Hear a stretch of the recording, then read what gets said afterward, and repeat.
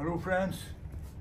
So yesterday it was about balance log sail, and here they are, and they are very good because they call in French au tiers. That means a third. That means 1/3 is in front of here, and the boom cannot come up. You don't need a kick to hold it down because you got it down all here. And it's not attached to the mast here either. So I'll be using this, I use this mast of glass fiber, and it's one into another goes out, and these other two masts is from Europe dinghy mast. I was given, or the track was not good.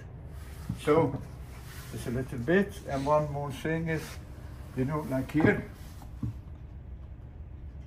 as 1/3 is inside, it doesn't get so far out and dip into water and things like that. It's also a very good thing. And what's more, I wrote, yes, mast length is like half because it's not triangular, and like no track, and let's make it very simple, and there's no kick, and that's the balance one. What's this? I can't even read it myself. And because it's unstayed mast, the short one, not much can go wrong. And that was the cruise. So here is again, as you can see, here is the aspect ratio 1:1. This means it's same here and same there. It's very, very powerful compared to all other one, like here, aspect ratio 6, like the triangle say, goes up to here and over there. And this is from the book. Yacht designed by Larsson and Rolf Eliasson, and the Solar Editions. And the other book was from Marseille.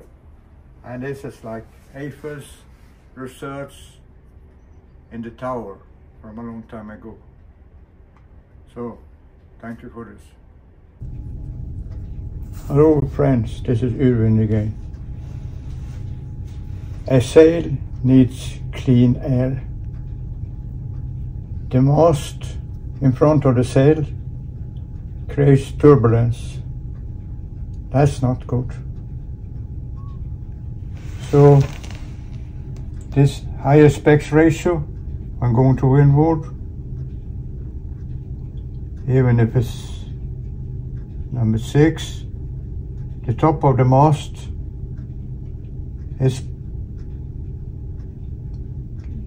creates turbulence for the sail. So the top bit of the mast or the sail is not to be there. And like I said, the birds got this idea. Put the mast a third from the leading edge. And this is exactly what's on the log sail. That's what they call it in French. Au tiers means a third. And here you can see it also this. It's a third there.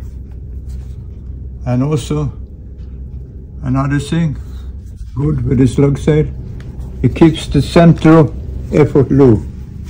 It lessens the heeling moment. That means you don't need so much ballast in the boat. That means you can make the boat lighter. That means you don't have to have so much sail area. That means a more efficient boat on the whole.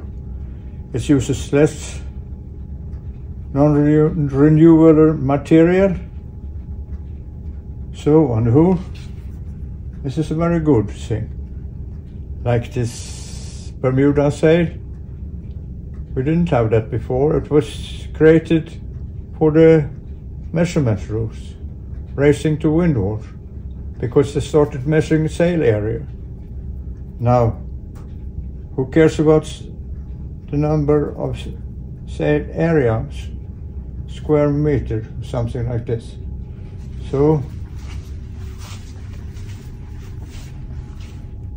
I think still, even if some people didn't like it, the log sail, the balanced log sail is a good one, especially for a small boat.